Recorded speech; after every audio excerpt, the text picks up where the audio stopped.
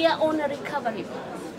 We are on a recovery path, and as we implement our strategy, which we have as a ministry, working together with the county governments, working together with international partners, and that's why they are here.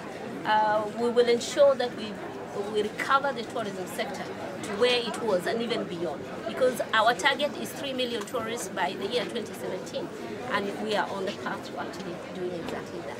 We have a strategy that includes branding the country, and you've seen we've launched Make It Kenya. That is already underway.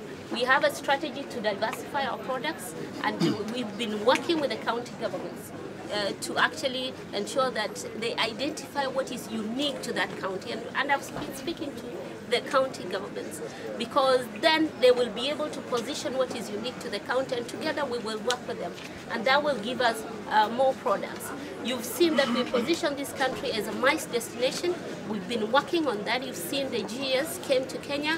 You will see other conferences that are coming to Kenya, including the WTO and many others. We are bringing in, brand ambassadors, or people that will give the rest of the world confidence that Kenya is safe to visit. The Pope is coming next month. That is part of our strategy as a government, and so we are really rolling out this strategy as we recover not only tourism, but unique to us, we're also positioning investment into this country. We take pride in hosting this Magical Kenya Expo. It's the first time it's being done out of Nairobi, and I think the choice of Kwale County has really given us a lot of pride as the people of Kwale.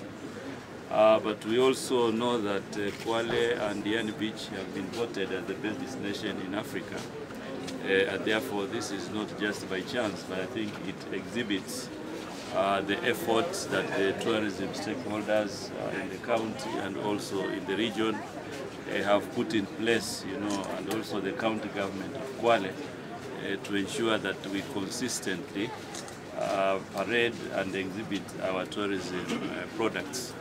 And therefore, in organizing this event, we have worked very closely with KTB and the ministry, and the county government has given a financial contribution of 5 million Kenya shillings. But other than that, we have also been putting in place the necessary infrastructure to make sure that the tourism sector thrives not only in the county but also nationally.